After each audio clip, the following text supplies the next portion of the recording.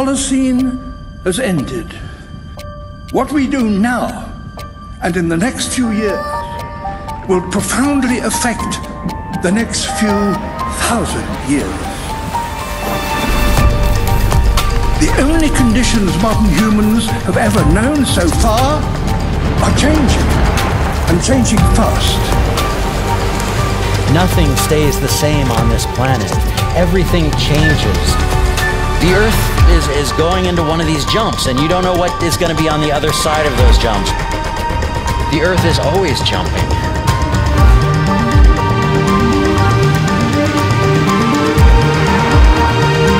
Things move on this planet. Things are not still. Everything is turning.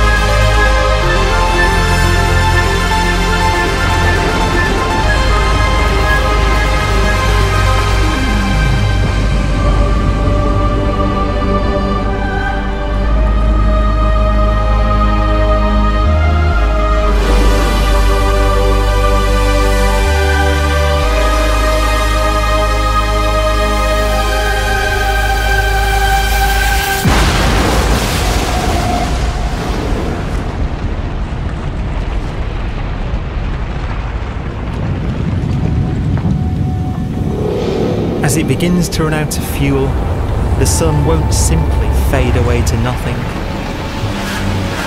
Its core will collapse, and the extra heat this generates will cause its outer layers to expand.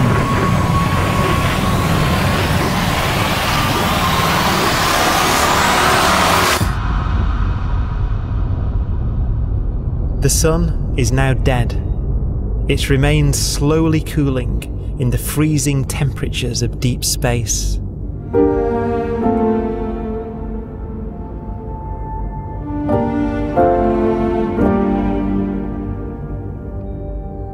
The fate of the sun is the same as for all stars. One day they must all eventually die, and the cosmos will be plunged into eternal night. All stars eventually will run out of fuel. The temperature of the universe drops. The stars, one by one, in the night sky will turn off. And there'll be no more new stars created. And so that the universe will end not with a bang, but with a whimper. And not in fire, but in ice.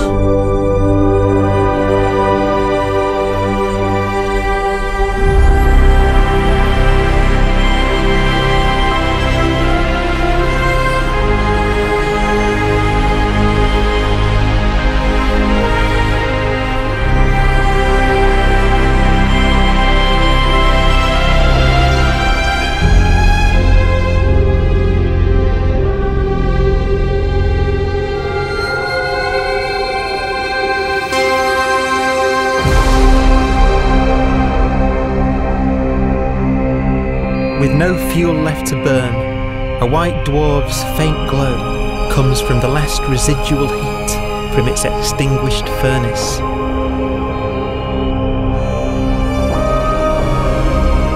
Looking at it from where the Earth is now, it would only generate the same amount of light as the full moon on a clear night.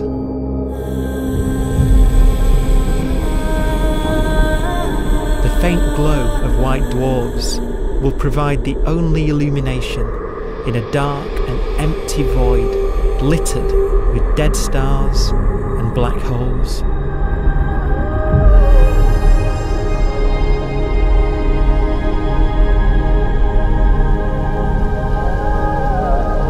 In some ways, it's kind of a ghost universe. It's the corpses, the zombie stars, that will take us into the future.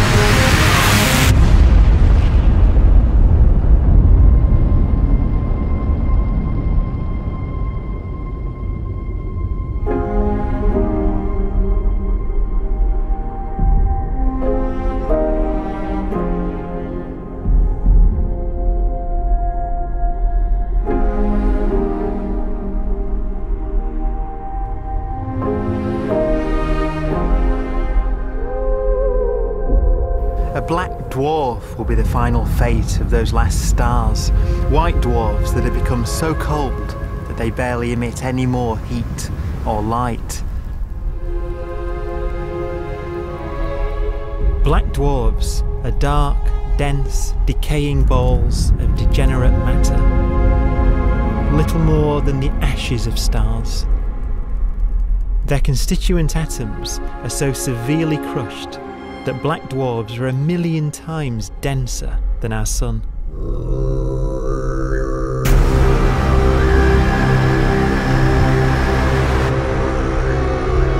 Stars take so long to reach this point, we believe there are currently no black dwarfs in the universe.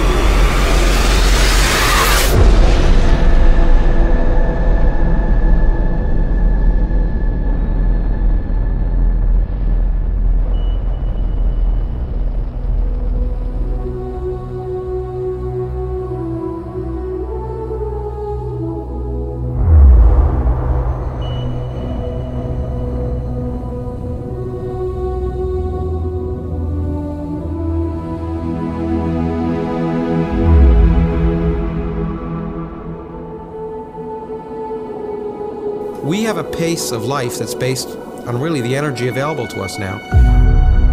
You could imagine living conscious systems which have a very different pace and therefore can extend out at least a lot farther than you'd imagine otherwise. You could have a living system where if it had a thought every 10 trillion years, that would seem normal. Even if our life dies out, one could imagine at some time arbitrarily far in the future, a fluctuation occurs which allows intelligent life to exist again for a little while. So you might have islands in time of intelligence.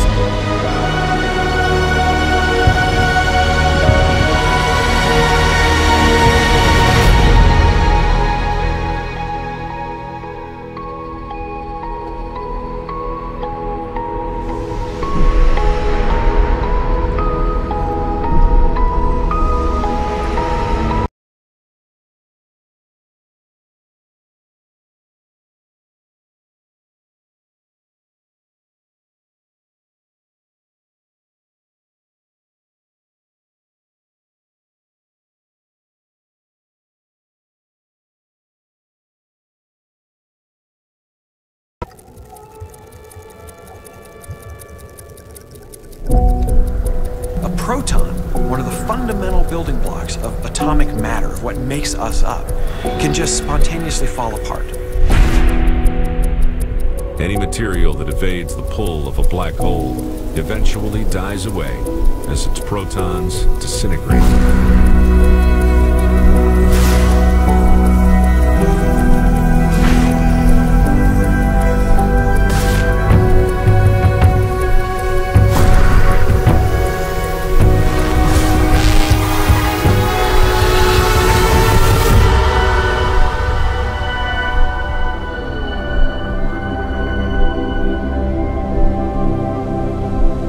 The matter inside black dwarfs, the last matter in the universe, will eventually evaporate away and be carried off into the void as radiation, leaving absolutely nothing behind.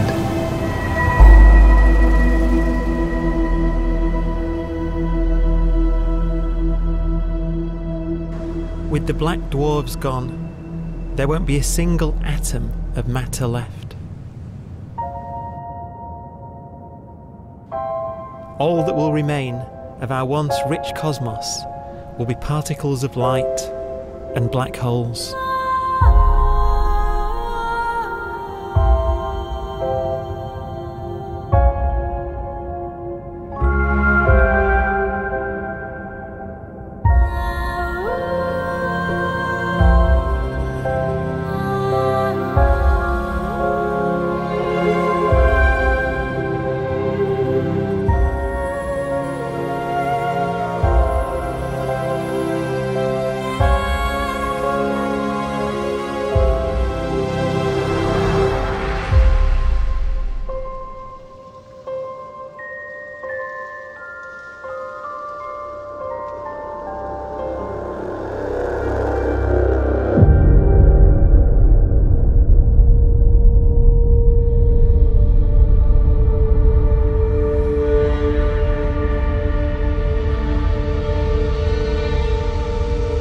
The arrow of time creates a bright window in the universe's adolescence, during which life is possible. But it's a window that doesn't stay open for long. As a fraction of the lifespan of the universe, as measured from its beginning to the evaporation of the last black hole, life, as we know it, is only possible for 1,000th of a billion billion billionth billion billion billionth billion billion billionth of a percent.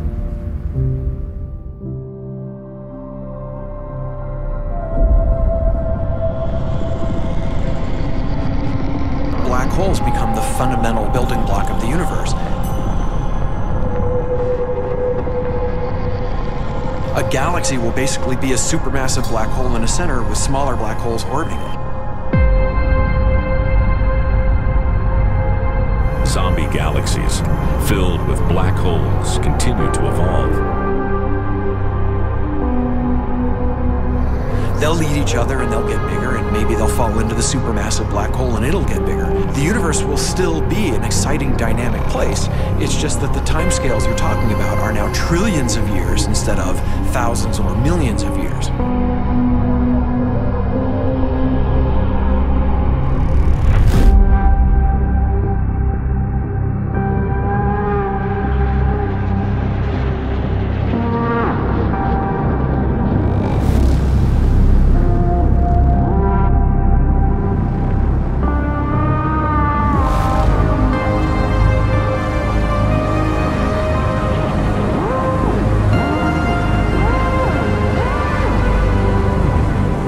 Black holes can bang on space-time like mallets on a drum.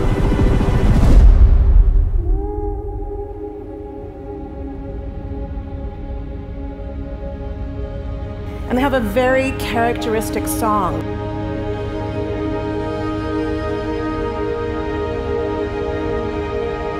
Imagine two black holes that have lived a long life together. At the end of their lives, they're going around each other, crossing thousands of kilometers in a fraction of a second. As they do so, they leave behind in their wake a ringing of space, an actual wave on space-time.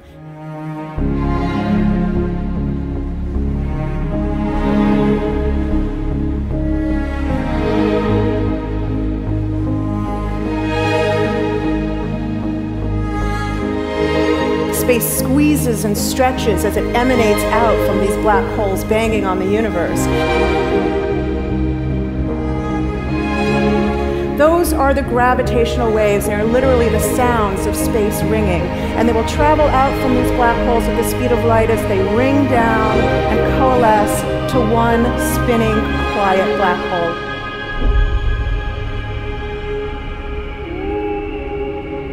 If you were standing near enough, your ear would resonate with the squeezing and stretching of space. You would literally hear the sound.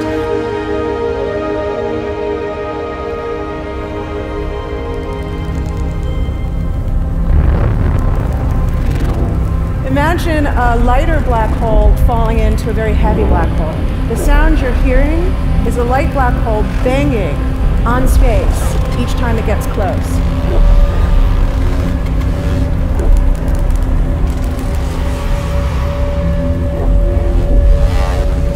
As it falls in, it gets faster and it gets louder.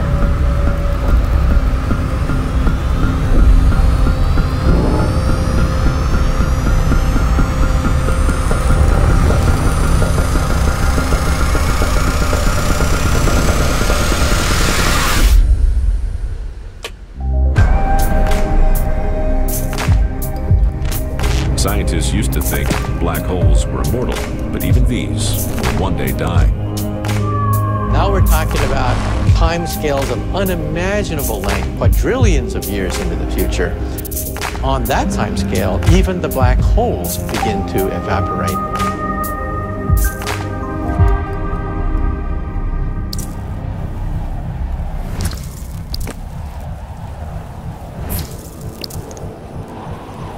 According to quantum mechanics, space is filled with virtual particles, antiparticles, that are constantly materializing in pairs, separating, coming together again, and annihilating each other.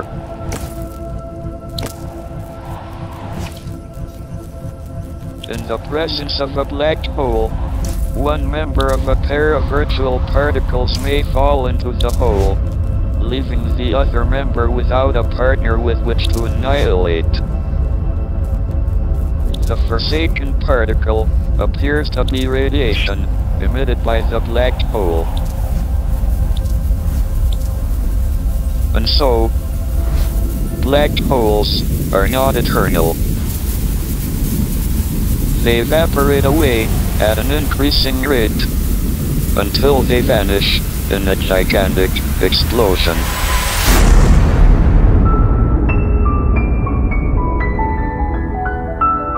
Quantum mechanics has allowed particles and radiation to escape from the ultimate prison, a black hole.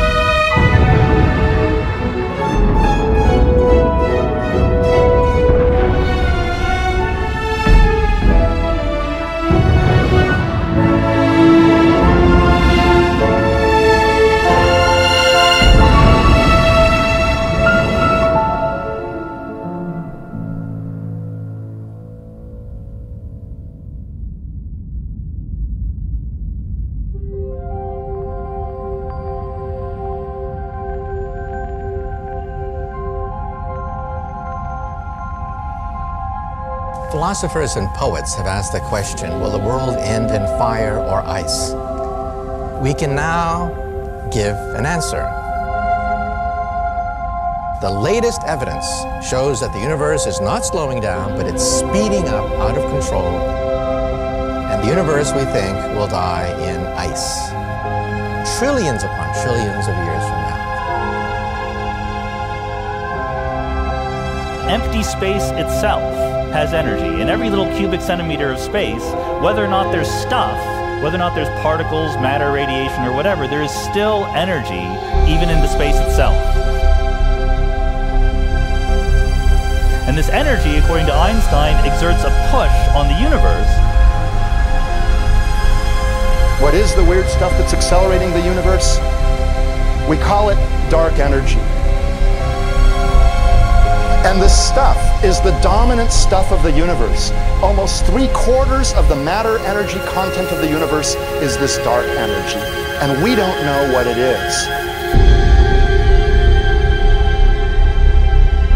Dark energy, unlike matter or radiation, does not dilute away as the universe expands.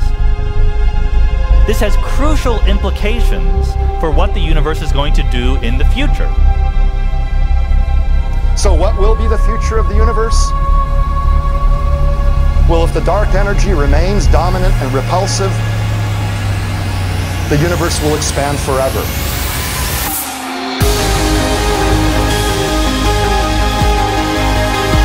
Faster and faster and faster with time.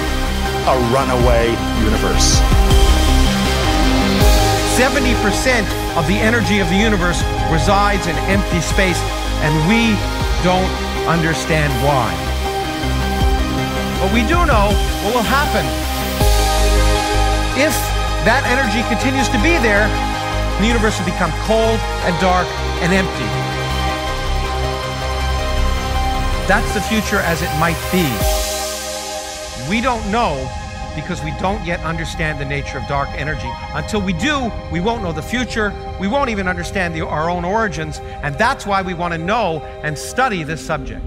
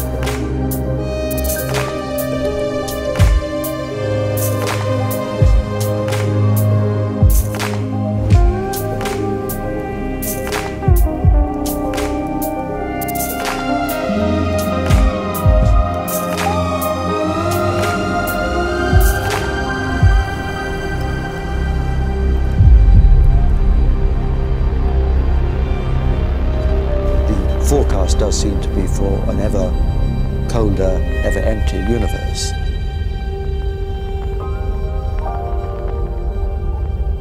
But then, of course, we have to ask, could that end lead to a new beginning? And there are ideas whereby what actually is the end of our universe could in some sense be linked to the beginning of a new one.